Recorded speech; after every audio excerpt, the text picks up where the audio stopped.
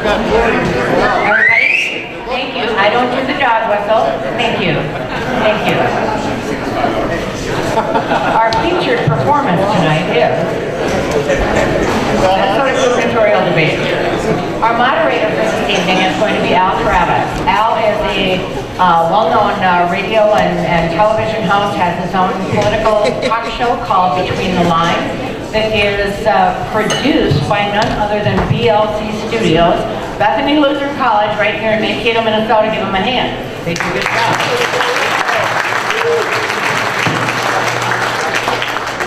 Al also owns a company called Innovative Marketing Techniques. He produces radio and television spots and works with small businesses, political candidates. Anybody needs his services, I'm giving him a commercial now because we are so grateful, Al, to have you here tonight. Thank you for being here, and I'm going to turn it over to you.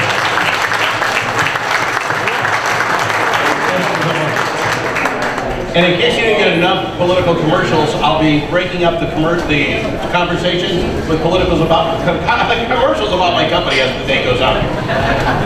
I was getting ready for the debate. I thought to myself, what makes a debate in Minnesota? At least 2 Johnsons and a Nelson. That's definitely a debate in Minnesota. But I'm supposed to handle how this is going to work so you all know. The debate format is as follows. We drew the numbers over there in the corner. This is the order that we will ask the questions, 1 through 4. So that's been drawn. The opening closing statements, each will have 90 seconds for opening statements. Each of their closing statements are 2 minutes. And there is somebody here letting you know the time.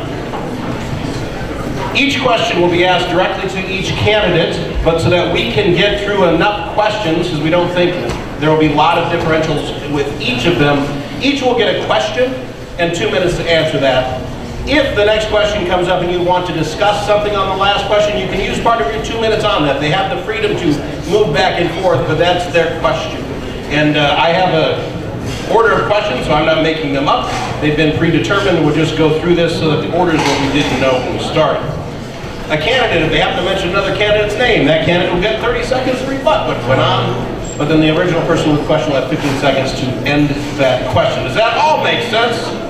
No. What doesn't, we'll figure it out as we go. So let us start with our first candidate. Where's the timer person? Will it?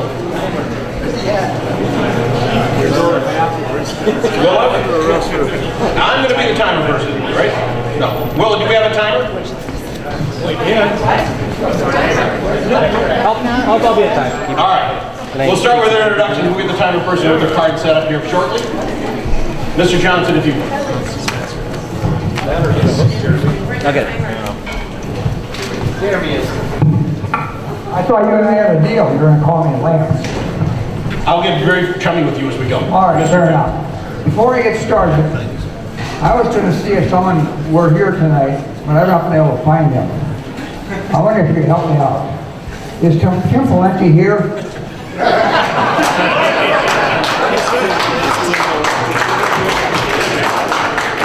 I looked under the table here. I didn't see him under here. Will you all look under your chair or under your bar stool? Is Tim actually here? He's not willing to come here and address the fine people who live in this part of the state of Minnesota?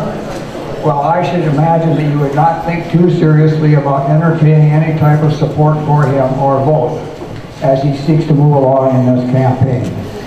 I've made it clear to other people when I've spoken that this is a year of the woman. And I've taken the first giant step in that direction. As some of you may know, Tuesday night in Edina, I had asked a woman if she would be my running mate. And she said yes. And she's here tonight. Very smart, has a mind of her own, disagrees with me openly and readily. I'd like to introduce the next Lieutenant Governor of the state of Minnesota, Michelle Evan. Michelle Evan, are you here? All right. I hope you will support her, ask her to come and meet and greet you. I went to Zamrota High School, McAllister College, University of Michigan Law School. I'm a successful lawyer.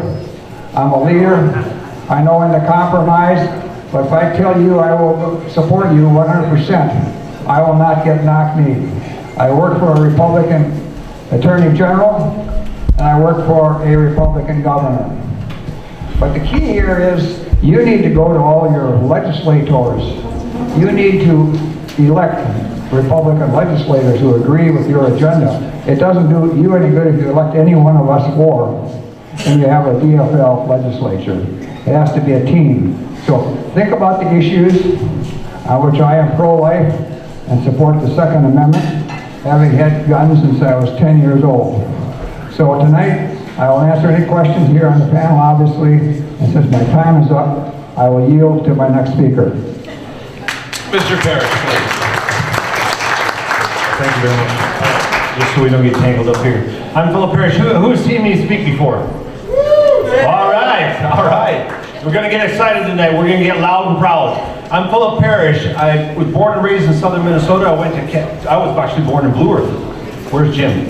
I was born in Blue Earth. My dad was teaching at Frost, so we didn't live in Blue Earth, but I was born in Blue Earth, so I have to claim fame there.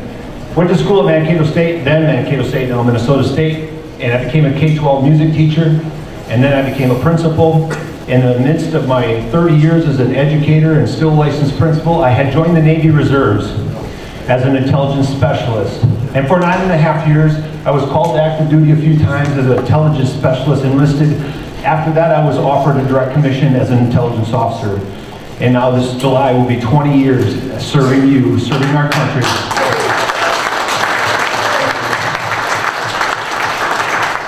And in those experiences, as I specialize in counterterrorism and foreign policy, I've had some direct experiences that led back to Minnesota. And what's that got to do with governor?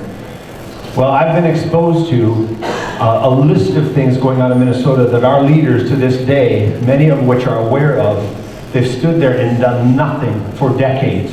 Decades of no action, knowing about money laundering, human trafficking, child sex trafficking, and companies that are front companies to only exploit social services benefits to the tune of $734 million in 2016. These kinds of exploitations are harming our communities and citizens, okay? We need to get this conversation started. We can have this conversation in a dignified and meaningful way, and I'll look forward to doing that more. I'm Philip Parrish. Hey. Commissioner Johnson. Thank you. Thank you all for being here. I'm Jeff Johnson. I know many of you, but for those of you who don't know me, a little background. I was born and raised in Detroit Lakes, Minnesota. My wife, Sandy, is from Crookston. We went to college in Moorhead. So we're children of northwestern Minnesota, but we've been in Plymouth now for 20-some years. We have 2 teenage boys. Thor is in college. Rolf is in high school. I spent most of my adult life in the private sector. The last 17 years I've been self-employed. And then I also served 6 years in the House during that time, and I'm now in my 3rd and final term on the Hennepin County Board as the very lonely voice of sanity in the heart of Minneapolis. And I'm running for governor for a really simple reason. To give you control over your own money, and over your own property, and over your own health insurance, and over your own kids' education, and frankly over your own lives. We have seen an out-of-control trend the past, I would say, 20 years where government is taking too much, it's spending too much, and it's doing too much. And I'm looking forward to talking about a lot of specific issues, but I can boil it down to this. This is what will drive me as your governor. We're going to change the culture, the attitude in St. Paul and our agencies from that of telling everybody else how to live their lives to actually serving the people who pay their salaries. And if there's a government employee who can't get on board with that, they're not going to survive the Johnson administration. Whether they're in the DNR or the MPCA or the Department of Education or any other agency that doesn't understand their sole purpose to exist is to serve us, not to control us. So thank you all for being here tonight. I look forward to it.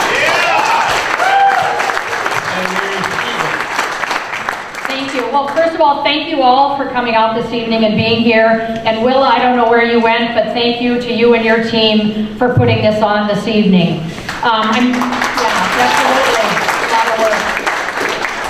I'm Mary Giuliani Stevens, running for governor, and I will abide by the endorsement. A little bit about me. I grew up in Rochester, Minnesota. I've lived most of my life here in the state. I'm one of 6 children in a Christian Italian medical family. So we had a good time down there in Rochester. Married to my husband, Greg, wave Greg, for 33 years. 2 children, 2 grandchildren. I'm serving my 8th year as mayor of Woodbury, and I'm really proud of the track record. Since we only have 90 seconds, what I want to just point out is, if you haven't seen my 12 reasons why I'm a Republican, I'd ask you to pick one up in the back, take a look at it, or pick one up tomorrow. But I just want to say a couple of things. I believe in our Constitution, not someone else's. I'm pro-life, and I support the Second Amendment. I believe in our free enterprise system. I believe in limited government and fewer regulations.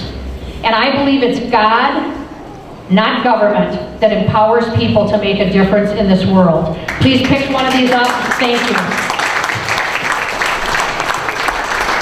All right, we'll start with our first question, and that will go to you, Mr. Johnson. What is your stance on making work for welfare a requirement for receiving government assistance? My driver, my 36-year-old son, and I discussed this very question on the way down. So I got a good opportunity. Conceptually, I'm of the view that if you're able to work, you must work. Now, not everybody can work. There are people who are obviously totally incapable, whether it's for physical reasons, emotional reasons, or psychological reasons. Then we have to be careful what we do. But I will adhere to the principle that if you can work, and if I'm the governor, and you elect legislators who agree with that, you better start thinking about finding a job. I think that there's a time limit on that, a reasonable period of time, but I strongly and absolutely and unequivocally do believe that if you are reasonably capable of getting a job, you better get a job. And don't say to us, well, I can't find a job, because we'll give you a nickel and you can get the bus and start looking. I don't have any compassion. People say, well, you know, I can't find the job, I can't find the job, or if I do that, I can't do it. Can't is not a part of my vocabulary. Failure is not a part of my vocabulary. I always say, I can do it. And I expect you to do it also. If you did not find a job, don't say, I failed at finding a job. Say, I learned something in applying for that job. I was not successful in applying for that job. And what I learned is I will change my method of applying for the next job, and I will be successful. So I'm able to wean myself from the welfare program, and the people who do pay their taxes annually, have hard jobs, and have been here for many, many years, do not have to pay my way anymore. So I want to be very, very clear. I am opposed to any type of welfare that does not require people to get a job if they are capable of working. Thank you very much. Mr. Parrish, you have the next one. Is actually a two-parter. What are your ideas for more effective ways to handle the management of agriculture water diversion? And a follow-up question, do you believe that buffer strips are the solution? No, buffer strips are not the solution. Repeat that. Can you say the first part of that again? I'm sorry, but... What are your ideas for more effective ways to handle the management of agricultural water diversion? Right. So this is something my dad and I and my grandfather spoke about quite a bit when I was younger, and my dad obviously speaks to me frequently, and all of a sudden he's more interested again. It's like he's going to get some inside track there. Now, my father and grandfather were very concerned about being very good stewards of the land. And one of the notions that I would like to suggest to all of us as farmers that grew up as farmers, one of the very interesting things about our tiling policies and our tiling infrastructure, isn't it interesting that all this buffer zone garbage and false narratives completely avoids a different problem? And that's where direct flow into streams is actually the problem. But you never hear anybody talk about that. So I want you to start thinking about, do some research tonight. Start asking why nobody's talking about the tiling systems and direct flow into water streams. Just a thought for you tonight. I'm not going to try and dig into where you're thinking about it. Just you make your own decision.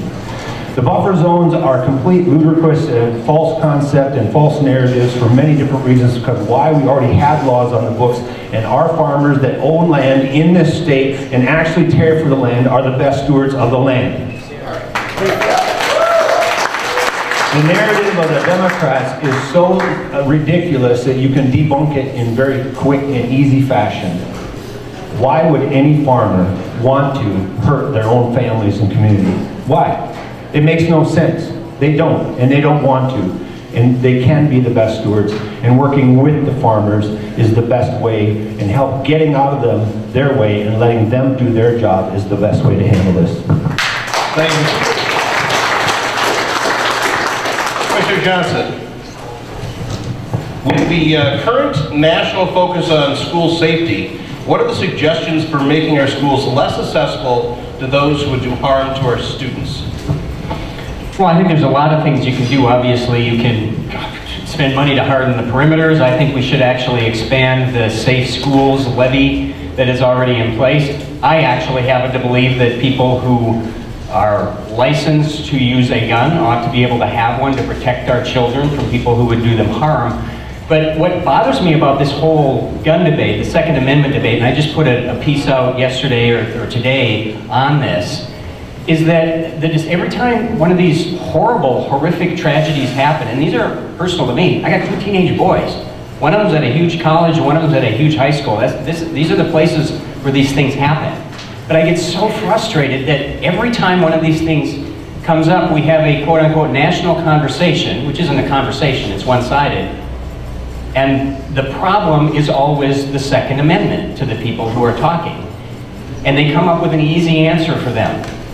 Let's restrict guns from law-abiding citizens in one way or another, as opposed to what is actually causing the problem.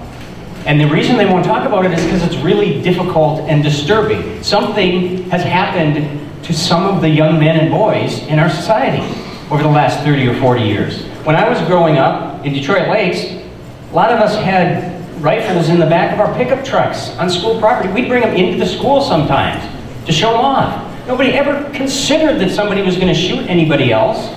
Now the thought of that is just ludicrous because everyone's so concerned about it. Something has happened.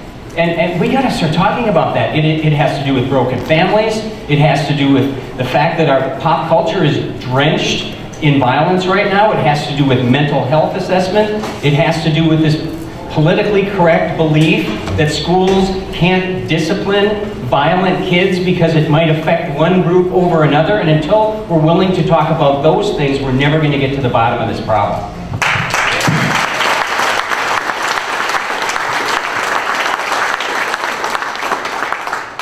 Mayor Stevens, what would you propose to attract new businesses to Minnesota while retaining existing businesses who see our high taxes and regulations as a barrier to their success?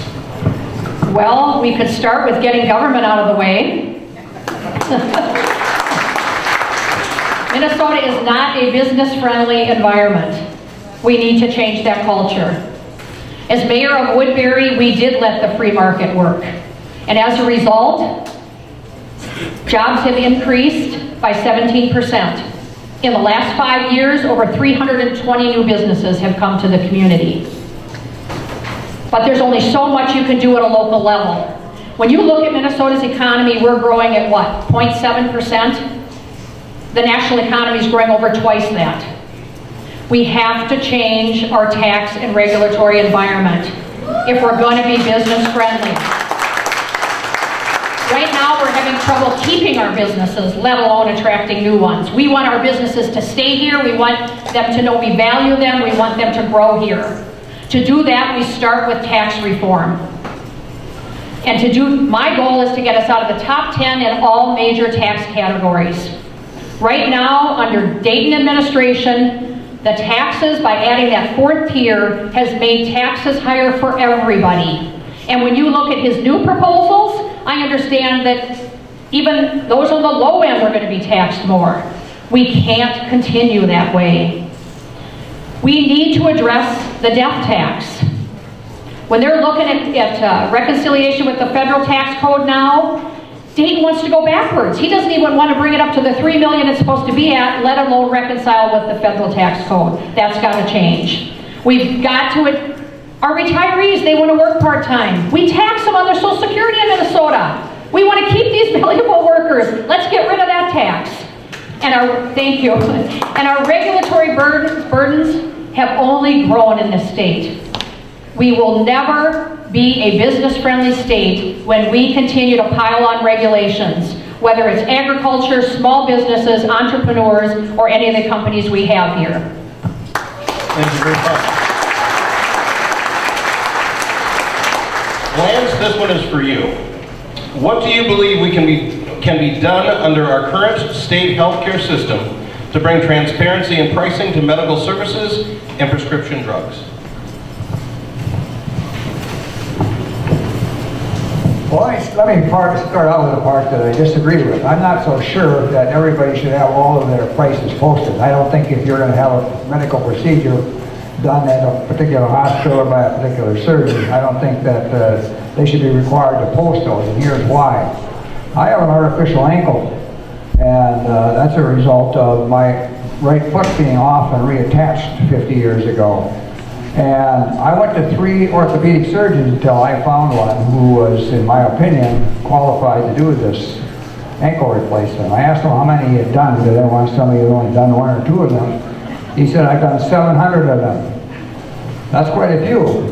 Now, if I had to go somewhere else and get an opinion or a price for someone who replaced ankles, that would not be competitive. What was important to me is this orthopedic surgeon who specialized and did only ankles, surprisingly, was the surgeon for me. So I'm not so sure that's a good idea to require you to go and get these. It might be like finding a lawyer who found his law license in a Cracker Jack box, you know?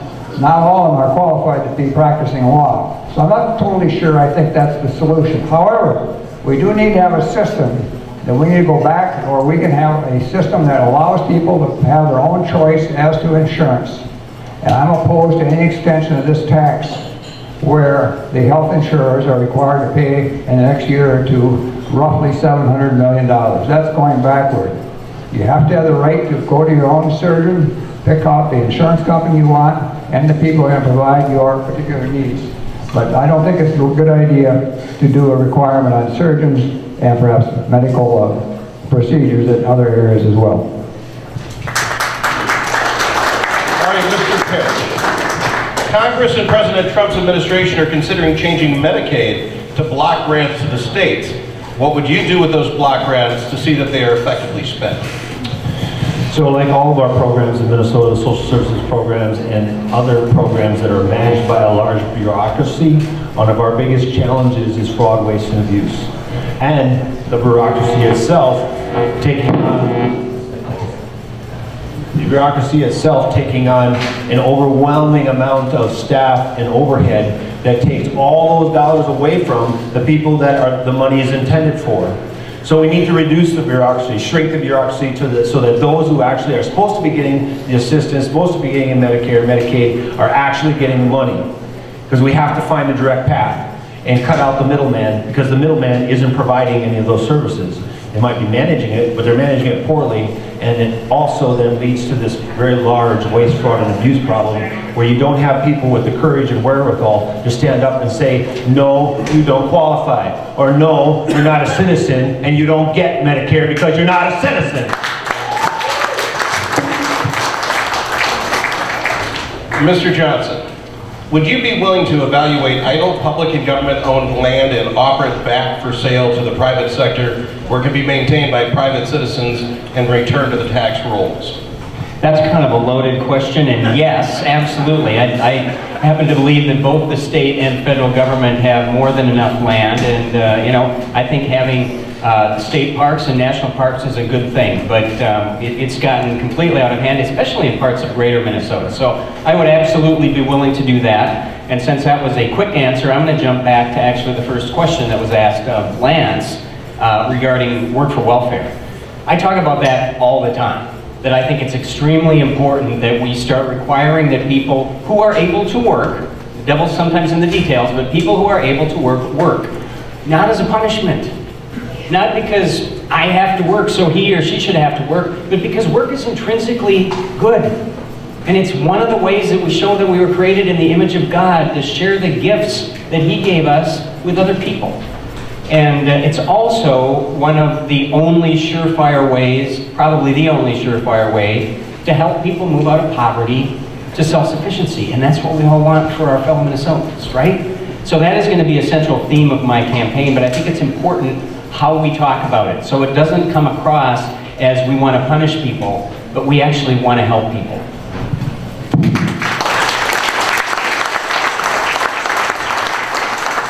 Mary, what policies, if any, should our school districts put in place for early recognition and intervention in children who have obvious emotional problems?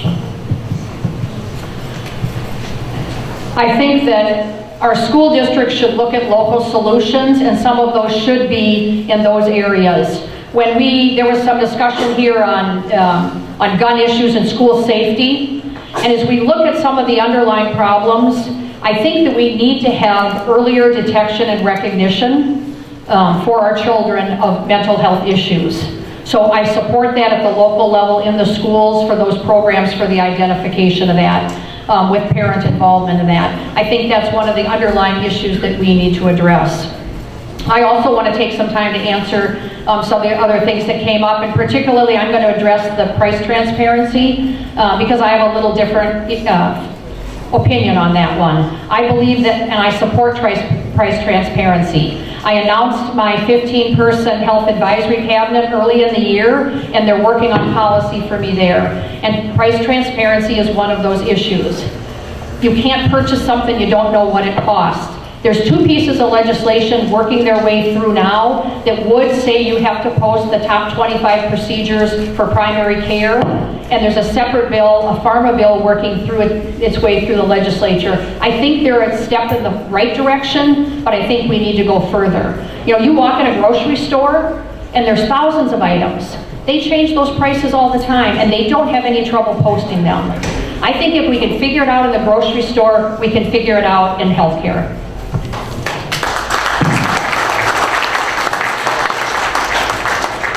Lance, should the state contribute resources to encourage startups and small businesses of less than 50 employees? The answer is yes. You know, there was a little rasping or buzzing in the PA system here a few minutes ago. I thought maybe McCabe and Obama and Susan Rice and somebody had applied to come in here and camp our lines without getting a proper warrant. Isn't that a mess, those creeps?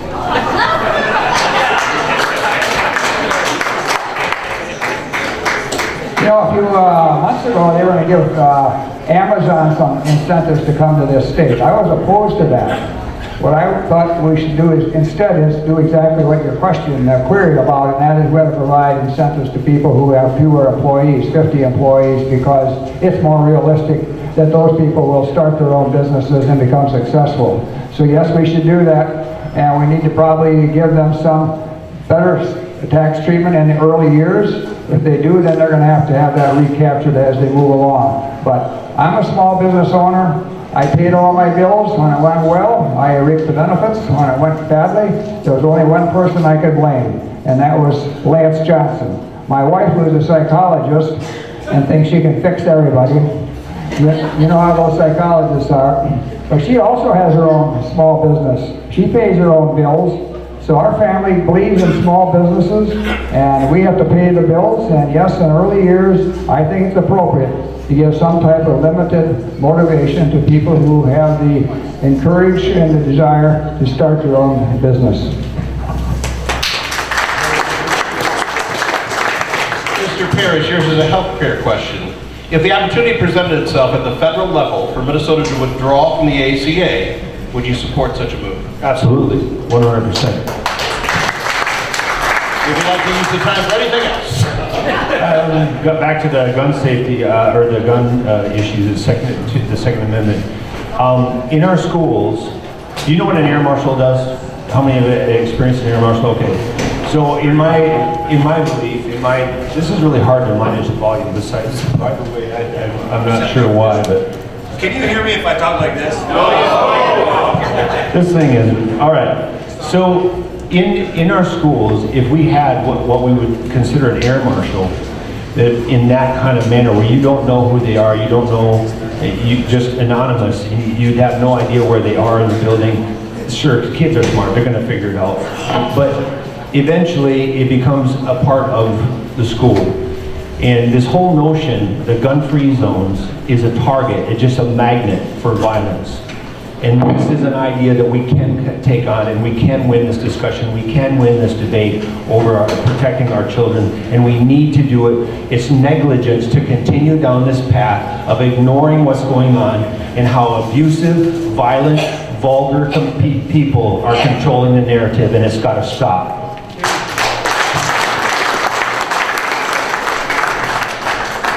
Johnson, what would you do to reduce the number of people and families from becoming perpetually dependent on state-funded welfare resources? There's a lot that we could do.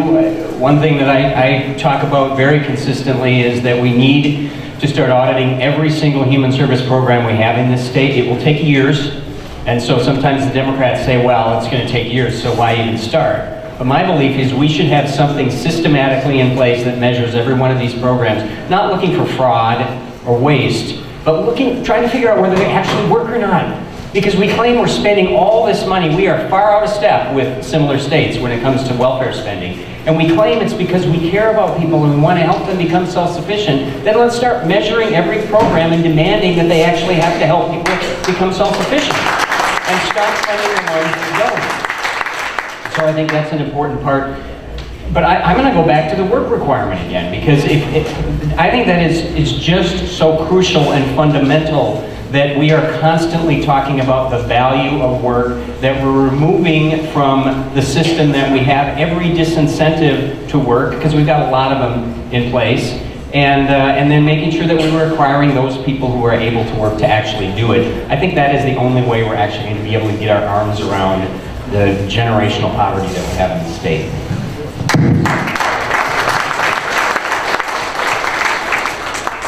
Mary, do you feel the state and teachers unions restrict local school boards from exercising policies that best fit their local communities?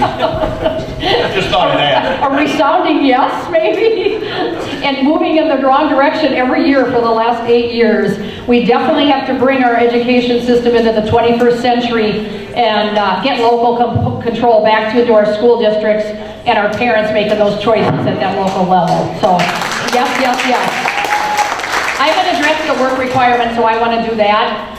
You know, we really do have a dependency crisis in Minnesota. Do you know that 1 in 5 are dependent on Medicaid in Minnesota? And you know how we got here? Dayton expanded the Medicaid under Obamacare. Here's something you may not know. The federal government has been paying us a little bit of that, but at the end of 2019, we're going to be receiving 10% less money towards that program as it grows. So we are at a crisis point. We want to make sure that those who need the benefits get the benefits. And to do that, we need to make sure that those who don't deserve the benefits and don't need the benefits don't get them. So I support a work requirement for able-bodied, but I actually would take it a step further. And I would include an asset test for some of the programs. I don't know if you heard of the gentleman that came up and testified at a Republican committee. He was a millionaire, but just to prove his point, he went and applied for food stamps under the SNAP program, and he qualified and he got them. Those are the people that need to be out of the system so that those that need it can get the services and programs that they deserve. So I would add the asset test to that as well. Thank you.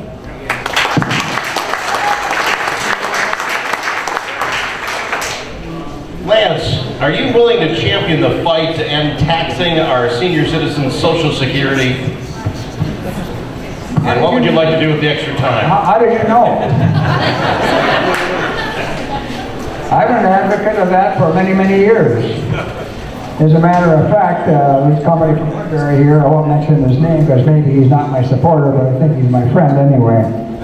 I've been trying to get, I wrote letters to the editor. My legislator and my senator kind of really didn't agree with me. They said, well, we'll give some relief, but absolutely and unequivocally, no senior in the state of Minnesota should have his or her Social Security taxed.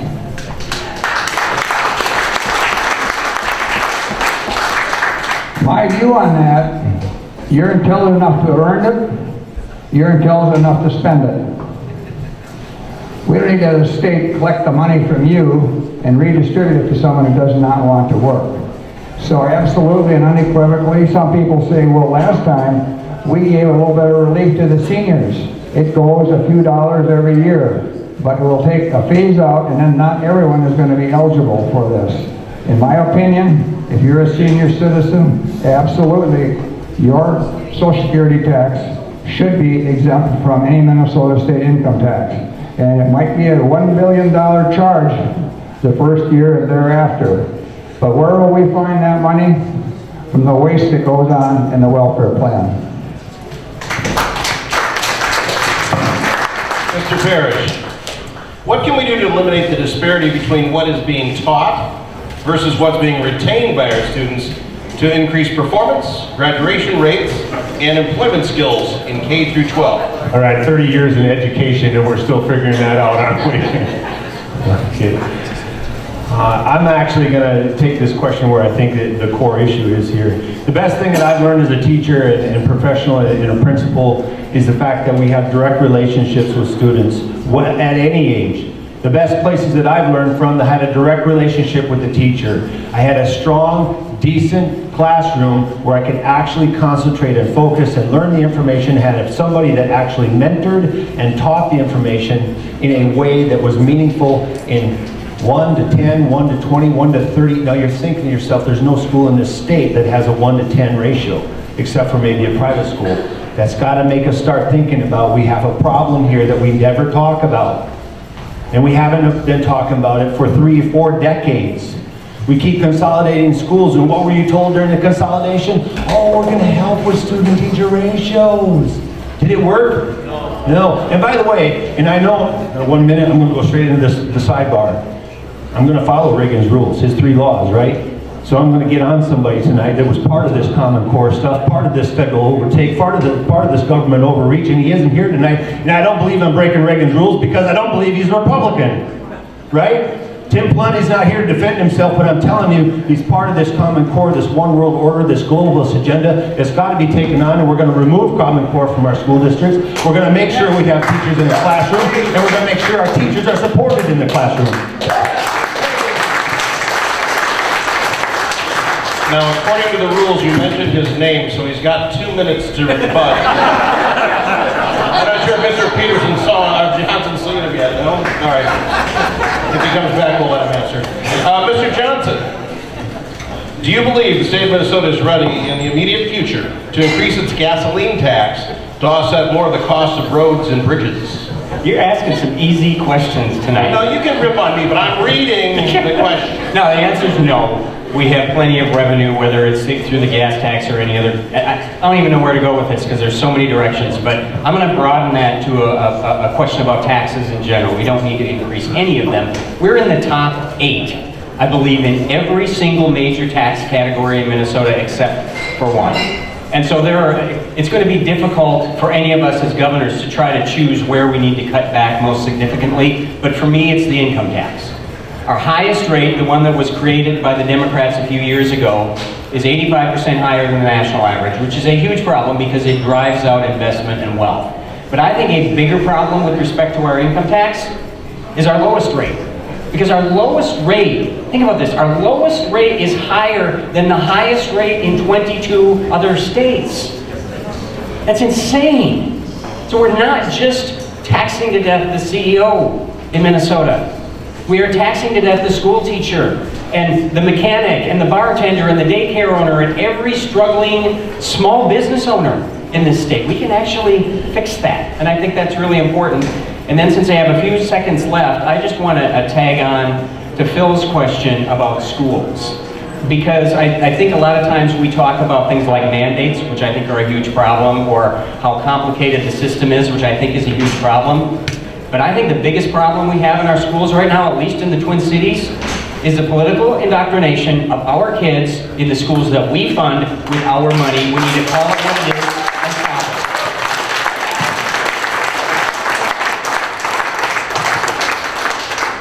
it. Mary, can you describe ways our state can become less dependent on federal subsidies? Just quit giving them, right? I think sometimes you just have to say no to the federal government. Every time something comes back, and I know this even at a city level, because there have been, if you remember under Obama, there was the revitalization, I don't remember what the dollars were, And every time you look at a program, you've got to be able to say, what are the strings that come attached with it? Not only dollar-wise, but future commitment and the paperwork. I'm not kidding, the regulatory environment to comply with it, that you sometimes just have to say no. So that's exactly what I would do with the federal area. I too want to, since I have extra time, talk about a couple of the school things that came up. One was the school safety and the other was school curriculum, or what should be taught. With respect to school safety, the state gives schools hundreds of millions of dollars in their long-term maintenance facility program. But again, it always comes with, you have to use it for this and this. How about the state free that money up?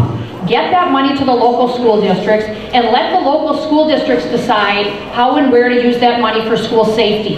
It's not even new money, it's money that's there that's flowing to them anyway. And if a school chooses locally to have the resource officers, I say continue that program of funding for them. And finally, for me, I also know that for an engagement protocol, we have to have consistency. Because when you have a breach in security at a school and you get city, county, and state and federal officers there, you have to know what the protocol is to make sure that you have a good result. With respect to class curriculum, how about we go back to teaching economically relevant materials? Like math and reading, and get shop back in there, and the technology, and get those classes back in there. How about we teach our kids to problem solve and critically think, instead of trying to let the teachers influence how they're going to think. Let's get back to economically relevant education in our school systems, so when the kids get out of school, they're prepared. Thank you. Thank you very much. It has been easy to get questions, and we're getting some sidebar comments and conversations and stuff. If you're not participating, please take around out the hallway into one of the rooms. It'd be nice for everyone else. Amen. Thank you very much. That's brought to you by Al. All right, Lance, if I could. Do you support or oppose expansion of Metro Rail transit? I'm here all week. Twice on Saturdays, tip your bars and wait. I'm opposed to it. So that's a simple answer. I'm opposed to it for a variety of reasons. I'm opposed to the fact that it costs so much. And what you pay to ride on it as a pittance compared to what it costs, that's a terrible misuse of the money. I'm opposed to the fact that it imposes restrictions on the use of cars indirectly, in the sense that the more area it consumes, there's less area for cars, less area for parking, and people will lose their freedoms if they can't drive their own cars. So I'm opposed to that absolutely and unequivocally, and allow me to spend a few extra minutes on guns. When I was in high school, I took my gun to school. Stayed in the locker all day, went hunting after school. Nobody got shot. Why is that? Think it was the guns? Or I think it was the people? Pretty clear cut, isn't it? The sad part about that is today in St. Paul paper, I read that in Ramsey County last year there were 72 deaths by opioids. That's more deaths than by guns. We don't talk about the opioids. I think a deeper problem is all the discontent and challenges and lack of opportunity that young people do have, who are easily seduced and as a consequence addicted to some form of crutch, whether it's alcohol or some type of drug. And that's a path to hell. And they don't get back out of it. We need to give them opportunities to work, an opportunity to have a better future, and a better opportunity to have a realistic outlook on life. I think that will reduce the opioids. I think it will also reduce the gun deaths. Philip, do you support or oppose state subsidies to wind farm expansion? State subsidies.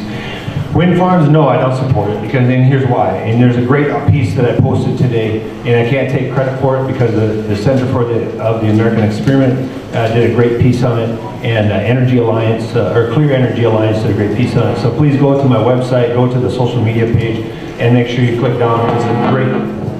It's a great video, and there's a great piece there again by the Center of the American Experiment, and Kim Crockett and that crew up there are doing wonderful work, telling you the truth about what's actually going on. Because we're being exploited and lied to by a set of big money spenders and inside deals that is being exposed, and that piece actually exposes what's going on there. So I really can't say it better than them, and I don't want to take credit for their work, so no, I don't support it. And you'll see why in that piece. I'm not going to go on to anything else. Mr. Johnson, what would you do to solve the current MNLARS, the vehicle registration licensing system? I haven't even finished the question. Without adding any cost or burden to the state budget. Well, I would fire a few people, number one. First, it wasn't so easy as the last one. You know, one of the problems, we have a lot of problems in government, and one of them is that no one's ever held accountable for incompetency. And this is a great example, Minsure is a great example, and I could go right on down the list. So, number one, I happen to believe we need to clean house in our state agencies, period. That is a starting point. But then I mean, I look at this and I see it happening again with respect to something that's called the METS system that counties deal with. It's as big a disaster. It's been going on for several years and it's not getting any better. And so other states have apparently been able to figure some of these things out, so maybe we should be talking to them. I am guessing that the private sector could probably do it better than government, so that would be the starting point for me. But I just think holding government accountable is really important, and maybe getting rid of some of the people in government who are incompetent would be a good starting point. We actually getting rid of the most incompetent person in government because Mark Dayton is retiring. And then let me just add to the wind subsidy question, and this is subsidies in general. And by the way, I hate to pick on a guy who isn't here, Lance, but since we're both Johnsons, maybe we'll both do it. But those green energy subsidies, that was championed by our last Republican governor, and it has sent our energy rates skyrocketing in this state. And I'd love to be able to talk to him a little more about that. My problem with these subsidies is that they don't do anything except make politicians feel good. But what these subsidies have done is they have hurt people because electricity costs have gone through the roof in the last decade or last 8 years in this state. That's hurting normal middle-class people, and I am just tired of this era of hurting real people to make politicians feel good, and this is a great example of that.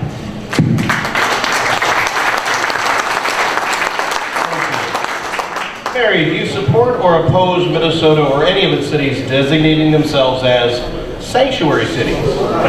Oppose. Now you give me easy ones here. I would ban sanctuary cities as governor. And to do that, I would ask for a menu of options on what to withhold from cities. So some cities get local government aid, you'd withhold that. Some cities don't get it, so you'd look at other options. You know, you can't let people violate a law. You can't. Think of the Pandora's box that would open for every city to decide they wanted to be a sanctuary something. So absolutely not. Would ban it in Minnesota.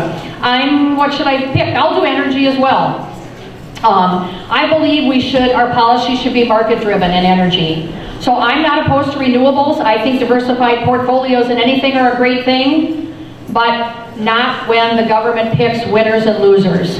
When you try to do that with mandates and subsidies, you get ahead of the market, you destroy innovation, you slow down the economy, and as he said, then prices just go up.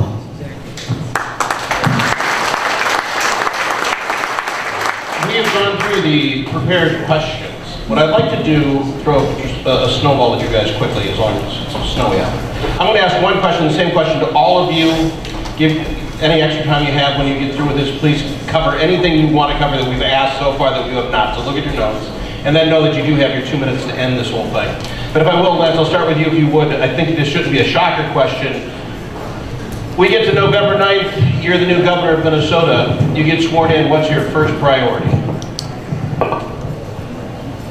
First priority, I'm going to call my Lieutenant Governor, Michelle Elam, into the room and introduce her to all of you.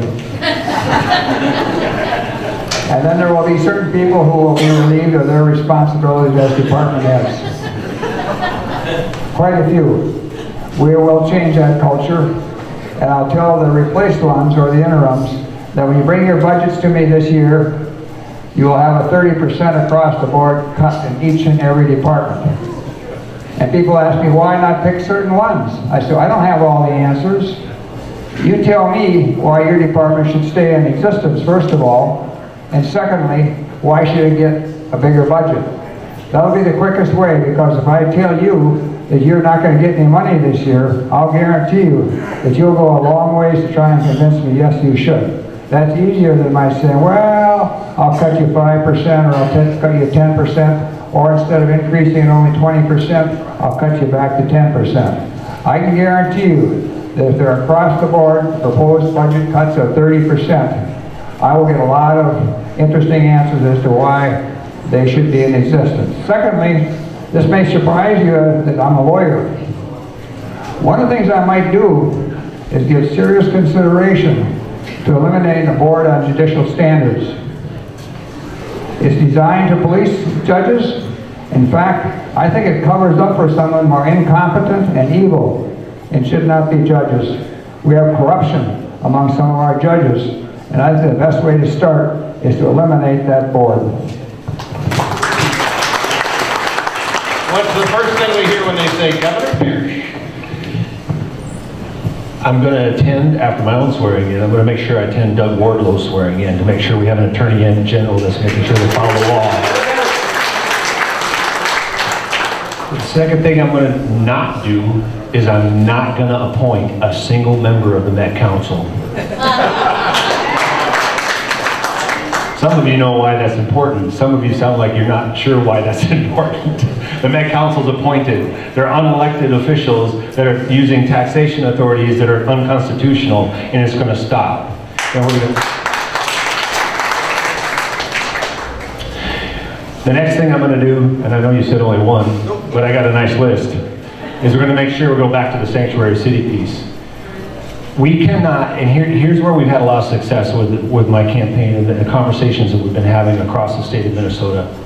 We can have this conversation about what's been going on with us in here in Minnesota. We can take on this conversation of how badly we've been exploited and manipulated and lied to. We can do it with dignity. We can do it with respect. It's not about race, color, or creed. It's about the law. And we will get to this point where these people, these one world order globalists that live in la la land and believe that anything goes and anything's fine is not compassion. It's actually harming people. Compassion without integrity is nothing more than foolish self-defecation, okay? We have to get back to some integrity and following the law. Hey. Mr. Johnson. So I get asked that question all the time. What's the very first thing you'll do as governor?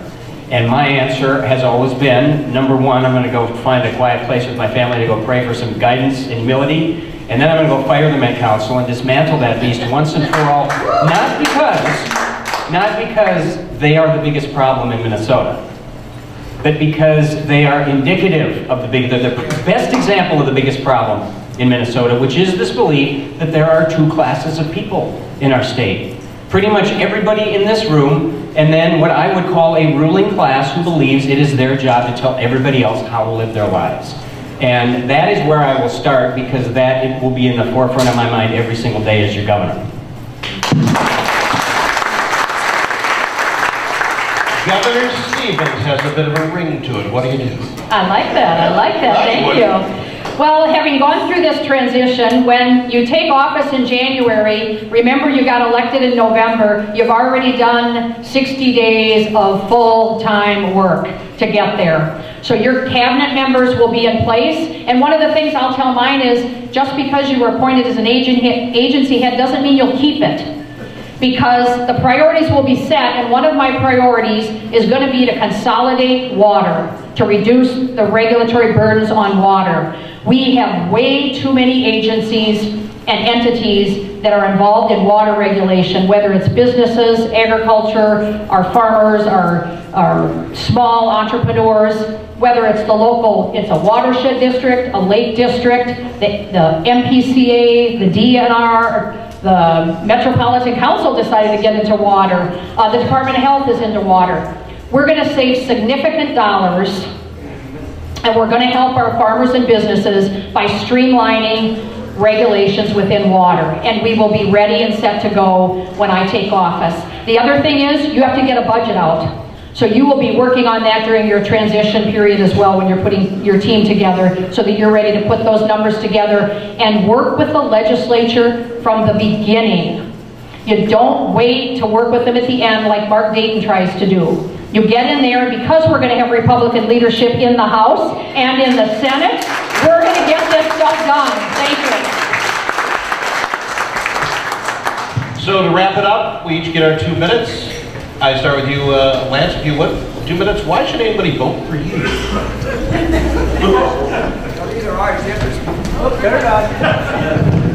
Plenty trying to interfere again.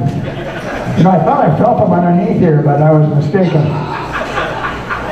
No, he did not come up here, but he went somewhere else.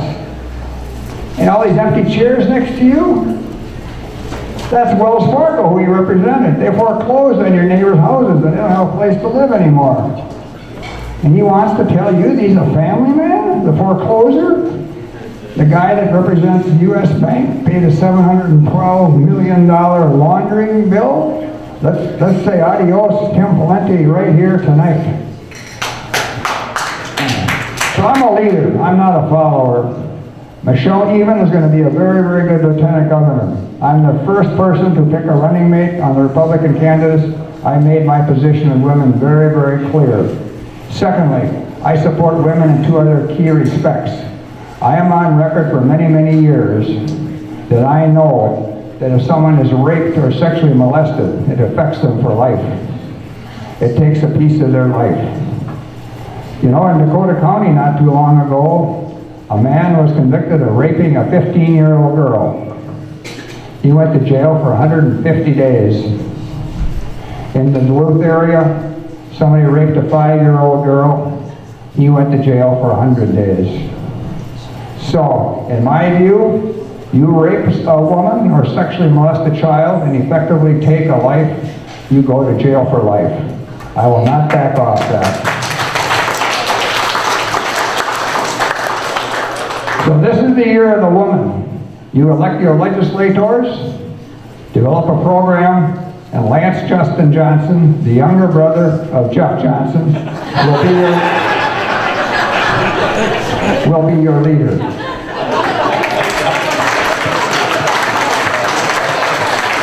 Mr. Parrish. Okay, I'm going to get away from that. That speaker's driving me nuts over there because it sounds to me like I'm screaming at you, and I don't feel good about that. I hope it's okay back there, but 2 minutes to actually convince you. My job right now is to convince you that I can do this job, that my team can do this job. I was born and raised here after a broken family. My mother worked 2-3 jobs at a time to make sure we survived. And we went to bed hungry more than not for a long time. And that's no disrespect to my father. I'm not going to bore you with my life story. My point is this. She never threw a rock through a window. She never burned a flag. She paid her taxes and she worked her tail off. I want you to think about what you've been training me to do for the last 20 years as a U.S. Navy intelligence officer. You've been training me to represent you, to protect our Constitution, to defend our laws against all enemies, foreign and domestic. And we have some. Don't let anybody tell you that there's not. Don't let anybody anymore treat you like you're a conspiracy theorist. Don't let anybody anymore treat you like you're a bigot or a racist when you're talking about some simple facts. And those facts are this double standard, this subculture, this parallel culture that is being enabled and assisted is wrong, it's illegal, it's unconstitutional, and we're going to end it. We are going to end our participation in the immigration and refugee relocation programs. We are going to make sure that we get back to following the law. And when I am offering to you is an opportunity to be, I want to be a leader that you can depend on, and I'm going to bring back the virtues of honor, courage, commitment, integrity, and these things that built America and made them strong. We can do this. We're going to have the most unified convention in June 1st and 2nd than we've had in decades, and I look forward to seeing you at the state convention. Thank you very much. Commissioner Johnson. Well, thank you all for being here. And I want to share something that really didn't come up tonight, but everybody sitting up at this table has agreed to abide by our party's endorsement because we believe that's how we're going to win in November. And I think that's important. And I want to thank you, or many of you at least, for being part of that process and for taking your job seriously as delegates or alternates to the state convention. This election and the next governor changing things, fixing things, it's not about poll-tested messaging. It's not about putting on the green eye shades and trying to make our agencies a little more efficient or a little more effective. This is about fundamental, generational change to a system that has become arrogant and out of touch and completely broken. Article 1, Section 1 of the Minnesota Constitution says that the purpose of government is the security, benefit, and protection of the people in whom all political power is inherent. All political power is inherent in the people, right at the beginning of our Constitution, and there are too many people in St. Paul right now who don't believe that's true. That is what will drive me every day as your governor, and I hope to earn your support. Thank you.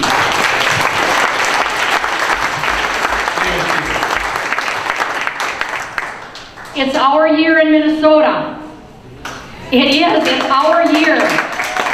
Much like our country in 2016, 2018 in Minnesota, we are at a crossroads.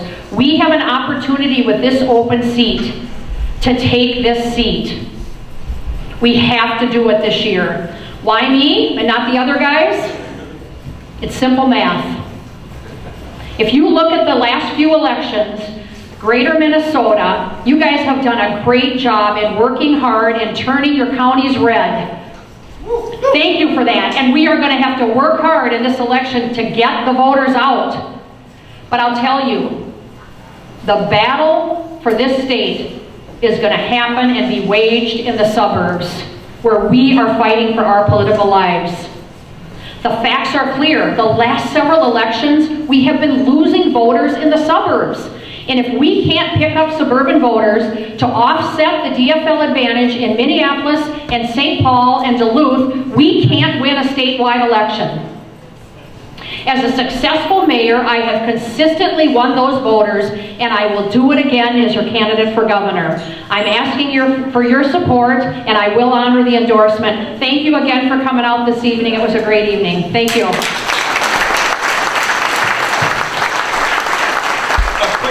Before we go and let Willa take over. People don't always know this, and I get to play in a pond with a lot of people in politics, and it's an interesting dynamic when you get more than one in a room at any time, let alone this number. And I had to call them all over in the corner and discuss pulling names and stuff like that. So I'm going to tell you, this is honest truth. A great group of people here in that no one really cared who got number 1, who got number 4. No one cared. I asked him, what would you like me to call you? And it was, I want my first name, Lance, and all the way down. And I'm like, well, that'll be easy, no problem. But I would like to say thank you to you all for coming here. From Little Man, from Blue Earth, Minnesota, I don't get the opportunity to sit and hear each of these governors' candidates tell me what the world they're going to do for me if you don't come down here. So I thank you for it.